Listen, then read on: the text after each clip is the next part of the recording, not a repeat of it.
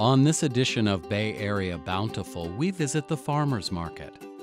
Markets are an important part of life in Northern California, and we explore how farmers markets are sustained by the communities they serve. We follow farmers getting ready for Market Day in Santa Rosa and meet the people who organize one of the markets in Oakland.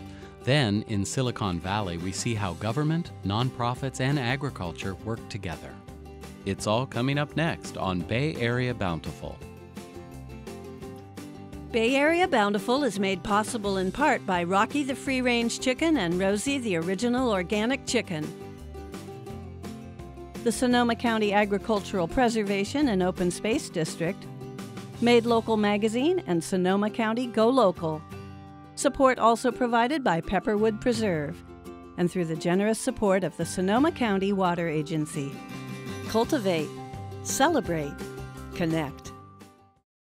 At Coyote Family Farm in Pingrove, they see farming as a combination of spiritual practice, political act, community engagement, and art form, and believe passionately in the importance of maintaining small local farms as a way to educate people about where their food comes from.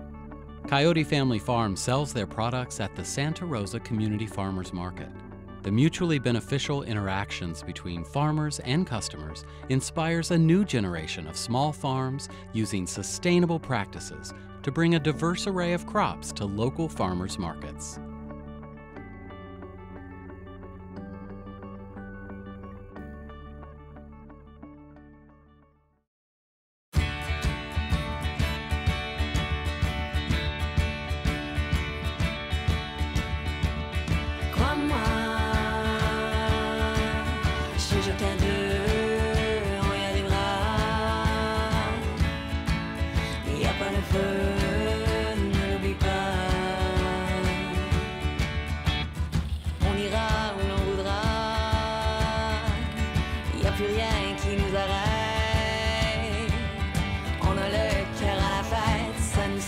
Sur le chemin tu verras, on fera ce qu'on pourra. I always liked physical labor and being outside and working with my hands and playing sports and things. There's a history associated with working this way and working with one's body and tending the land that goes back a long, long time. Knowing how to propagate strawberries and knowing how to grow peas and herbs and corn, and I think that's really valuable knowledge.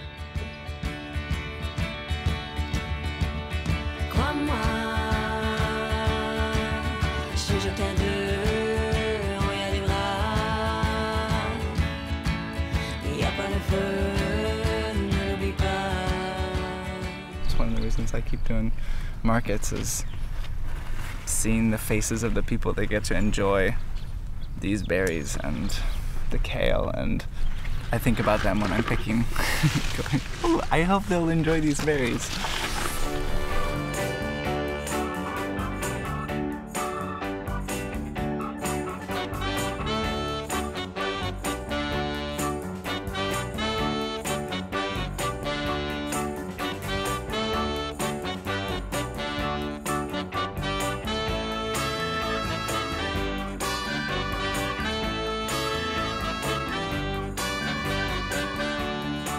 There's the people who just, even on a small scale, they just focus on 5 crops and they just do everything just so. And there's people where everything's just a jumble and everything's full of life, but it's always on the edge of chaos. And I like to think we're somewhere in the middle.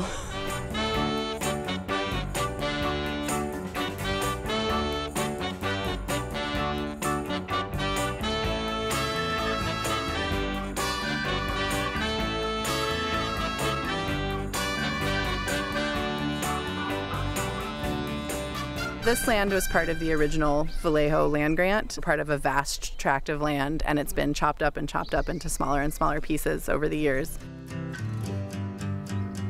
Younger farmers that are making it now are quite realistic. Even if they may be drawn by the values of going back to the land, I think those that are making it a viable living are really making tough choices. We've adjusted what we grow based on what people really like and what does well here.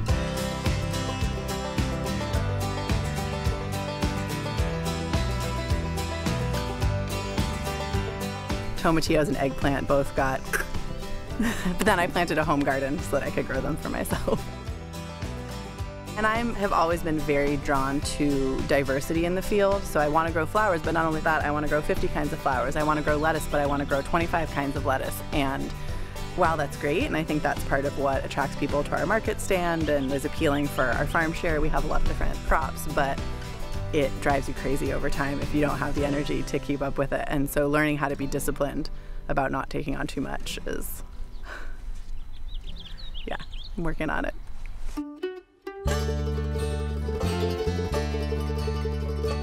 I'm a farmhand here at Coyote Family Farm. I graduated from Boston University in 2012 and I studied environmental analysis and policy. I got into farming because it felt like a good solution to a lot of the environmental problems that I was learning about.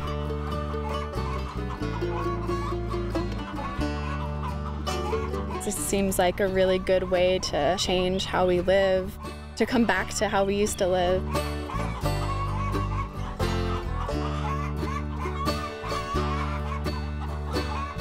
Our impact as a species could be a lot less if we come together in these small communities and learn how to provide for ourselves.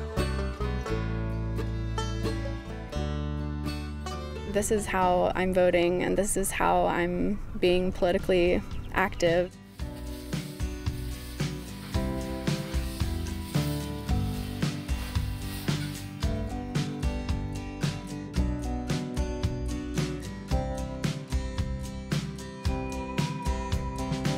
If you buy our produce at the farmer's market or through our farm share, that's all going to us to run, keeping this farm running, to paying local people. And there's a lot of transparency. I mean, if someone wanted to come visit the farm and see our crops growing and see how we treat them, they can. And we're always just trying to figure out how much intervention we want to do. Because, you know, there are organically allowable sprays, but they still have an impact. A lot of those are very general, and so they impact beneficial insects and bees as well. So it's definitely not something to be taken lightly. So far, our method has just been to have diversity, accept some loss if we have to, and then, yeah, physical control, like covering with the row cover.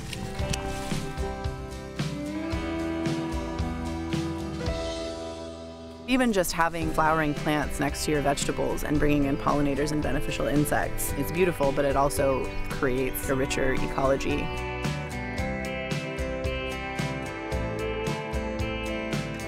It's a very labor-intensive, but not very land-intensive way of farming.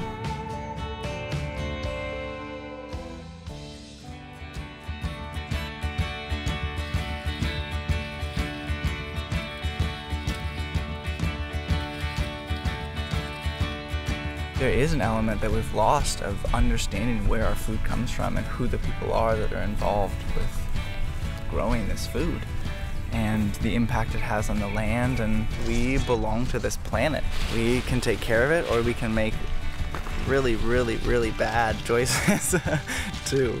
But there's such possibility. That's what I'm doing here, is fronting the essential facts of life, living simply.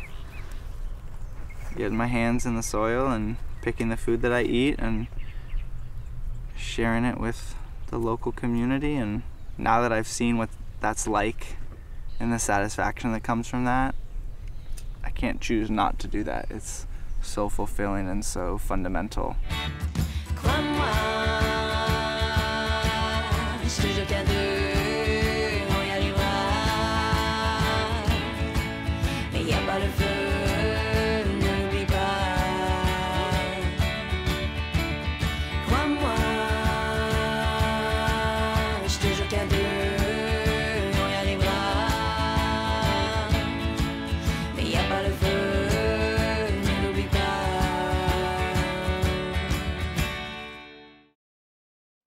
The Agricultural Institute of Marin manages 7 farmers markets in the Bay Area, one of which is the Oakland Grand Lake Market. The market managers understand why farmers markets are important community events and make financial accessibility for those visiting the market a priority. The organizers work hard to ensure that each market is tailored to the needs of the community it serves. We spend a day at the Grand Lake Market, hear from farmers about their market experience, and listen to community stakeholders discuss how they see the Grand Lake Market going forward into the future.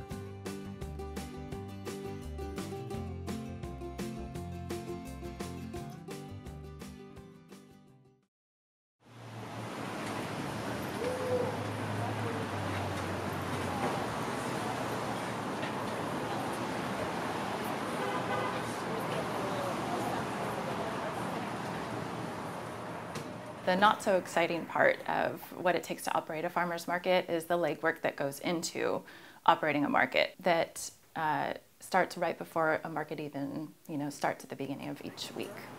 Appreciate it. Here is like this about 15 feet, right? So you have some space back. I get there at about 6 o'clock, and we're showing all the vendors where to go. We're setting up our information booth, our ATM machine. We're coning off parking spaces, all really logistical things that just sort of allow the market to happen. And I mean, it's like a million people doing things at once, because once you tell people where to go, everyone's just setting up their own individual mini business within the greater market. If you think about it, it's like getting 100 businesses to pop up and operate in a 2-hour period, which is a very short amount of time.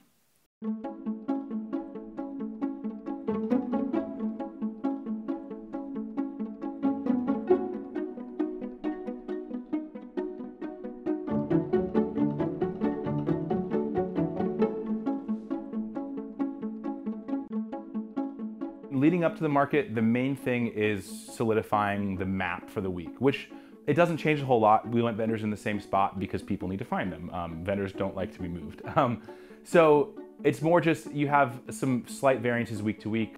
Sometimes we have people who are canceling or who just need a special consideration for the week. There's all sorts of communication throughout the week with vendors, as well as planning for the day of the market. So just making those slight adjustments to the map. And that's like the biggest part, is just kind of solidifying who's going to be there, where are they going to be, do I have all the supplies that I need?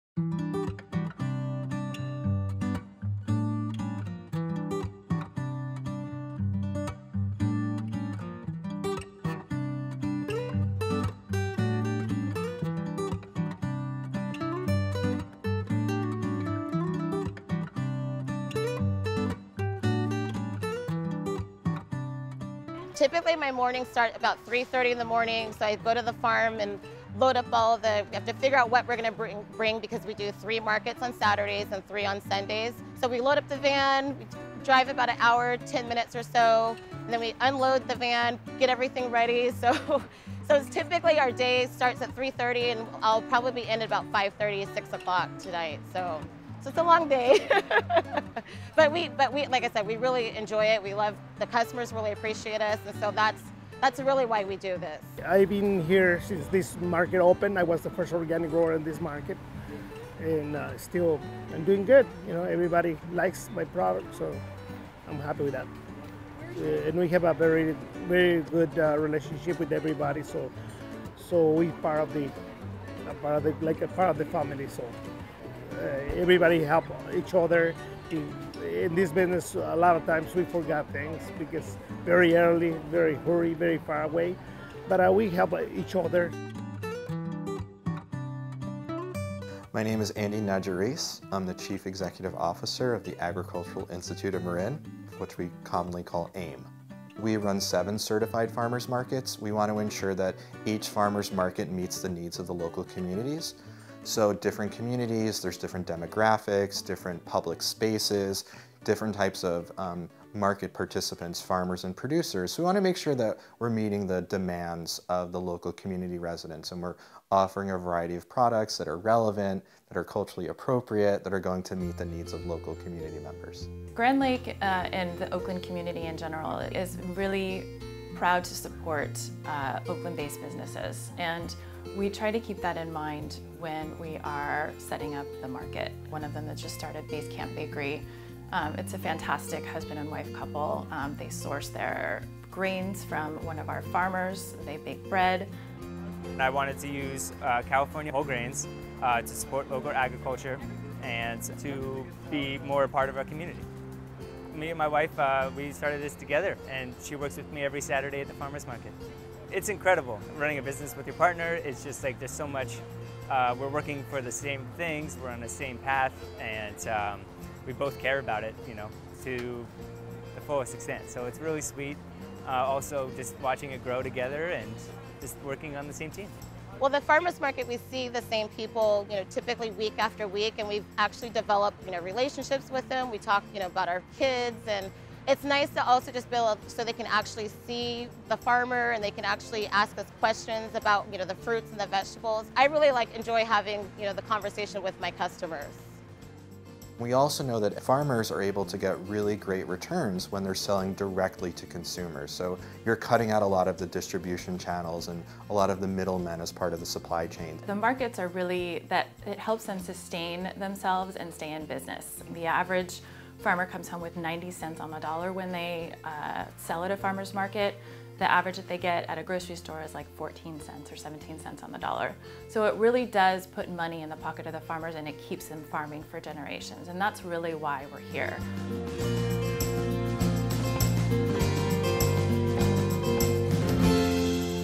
In running the Grand Lake Farmers Market, we have a public-private partnership between AIM and the City of Oakland.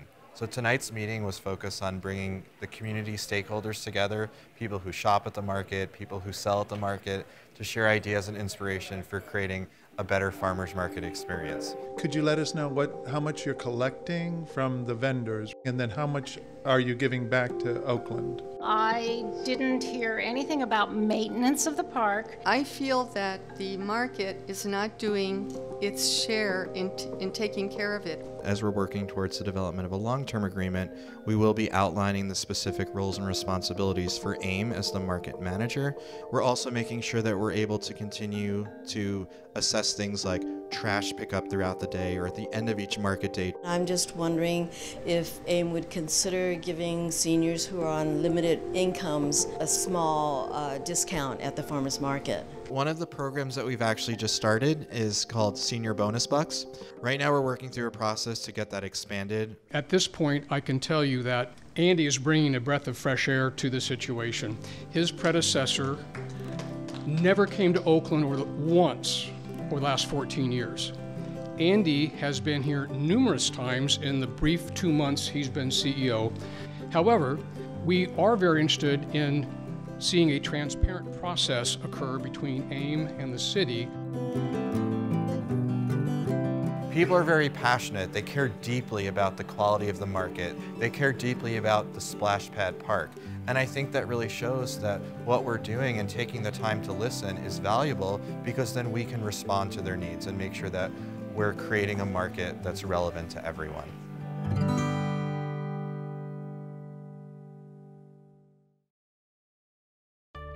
The South Bay enjoys many farmers markets. The San Pedro Square Market in San Jose is a joint effort of the San Jose Downtown Association and the Pacific Coast Farmers Market Association.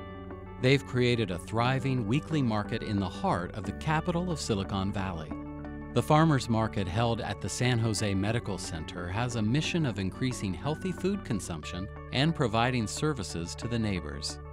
The San Jose Japantown Farmers Market has thrived on a vacant city corporation yard for several years and has become a cherished part of this vibrant Japanese-American community. Farmers markets are now an important part of life in Silicon Valley.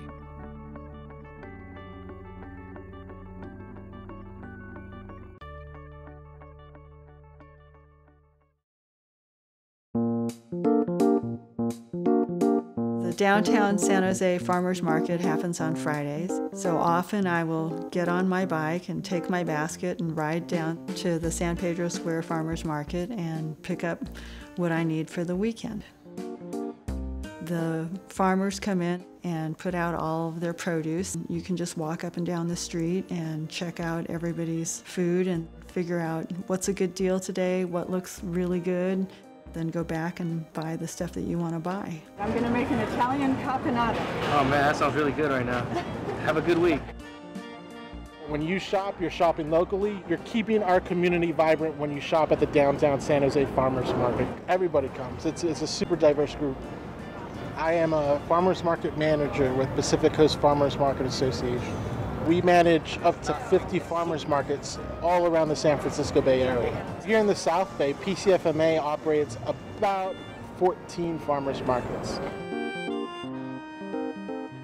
Over 4,000 business members make up the San Jose Downtown Association. We are a nonprofit that represents the businesses, and we market and promote downtown, as well as advocate for the businesses with clean and safe and beautification and promoting events. For over 30 years, this has been the best downtown tradition in San Jose.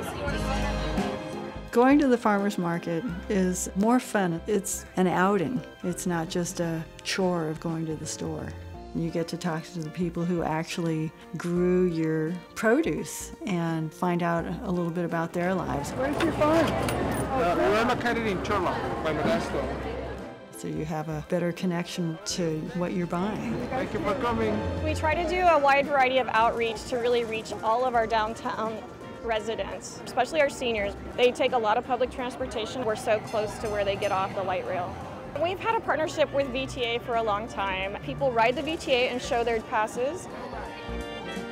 We do give them $1 in carrot cash that they can spend on produce or fruit at the market. It's very popular. The CalFresh program nationally is called the Supplemental Nutrition Assistance Program, SNAP. And what it does is it provides food benefits for low-income families. It's a wonderful idea for farmers markets to accept CalFresh benefits. Nowadays, it actually just looks like a credit card, which is called an electronic benefit transfer, EBT card, just like your ATM. You just go to the information table, tell them that you want to use some of your EBT dollars to spend at the farmers market, and we got a little machine there. We'll fix you right up. Thank you very much. They also are able to get a free match called the Market Match program. The Market Match is an excellent program. You can double your money that you're using there, up to $10. So if I buy $5 worth of fruits and vegetables, I can walk away with $10 worth of fruits and vegetables. So it really helps stretch the CalFresh dollars. There are 27 farmers markets in Santa Clara County that participate in Market Match. Campbell's Farmers Market, Evergreen, Milpitas, Bascom Avenue, Valley Medical Center. Some of them are during the week, some of them are on the weekends. There's the surprise element to going to the farmer's market because you don't know who you'll run into. So it's a really nice social event as well. Makes me feel great. I have a lot of friends that tell me that they work half days on Fridays, or if they're working from home and live nearby, they really make this kind of their hangout on Fridays. It's really a community event. We see a lot of people sticking around and lingering. And really, if you want to run into your friends, this is kind of the place to be on Friday afternoons. Kaiser Permanente has actually been our biggest supporter of the farmers market. It's a really, really great partner. Kaiser Permanente hosts and supports farmers markets in the South Bay. It is Kaiser Permanente's mission to improve the health of the communities we serve and our members. And farmers markets fits into this beautifully by offering easy access to locally sourced fresh fruits and vegetables. Sometimes people will just make their appointments on Friday so that they can hit the farmers market at the same time. Many of our farmers markets offer SNAP, WIC, and Market Match. 1 in 5 people in Santa Clara County. That's 38,000 individuals are eligible for CalFresh. Not all of them participate. Su supermercado de agricultores cercano. We have done a lot of work to try to reach out to our population. So we developed outreach materials in multiple languages because we really wanted to reach all the diverse populations that live in our county. We also send out texts, robocalls, and email blasts to all of our people on CalFresh, informing them about this great program. Members really love the farmers markets at Kaiser Permanente. In fact, a study that we conducted showed that having them on our campuses actually increased the fruits and vegetable consumption of those that shopped there by 74% and increased the variety of fruits and vegetables those folks ate by 71%. When you go to the farmer's market, the foods that you're buying are fresher and you can smell the difference. You know, you pick up a peach and smell it and you get a real fresh peach smell. They leave out samples for you so you can test the produce. Look at the Hi, can I try one? Yes, a strawberry? Yes, please. Yes, amigo. There's an amazing farmers market in San Jose, Japantown. It's great to be so close to such a quality farmers market. Japantown Farmers Market is independently run. It's run by the Japantown Business Association. I think the neighborhood really enjoys having the farmers market here. They feel like it's part of the community because people, they like all know each other. They're always saying hi. There's a lot of Japanese varieties, Chinese and Vietnamese varieties that you wouldn't see in other different areas. You definitely can't find these kinds of varieties at your local grocers. The food is superior to anything that you would buy in the store, and it's healthier. You get more nutrition from it. You learn how to eat seasonally. I've been shopping at this farmer's market for over 16 years. We depend upon volunteers to make our market go. We only get paid with smiles, and thank you for showing up.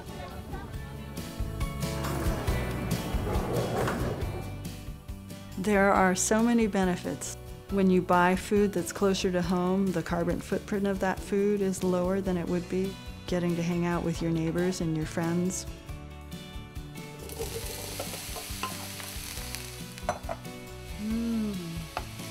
So good. The caponata that I made, I took to a party, and it too was fresh and a big hit. There's never any leftovers. It's gratifying to be able to provide that kind of fresh food to people. I hope people support their farmers market. They'll be glad that they did. Once a staple of rural America, farmers markets now serve a diverse population, from urban centers to suburban neighborhoods. As we learn more about the food we eat and the people who grow that food, we make connections that build community and integrate agriculture into our everyday lives. Farmers markets are an essential part of what makes the Bay Area bountiful.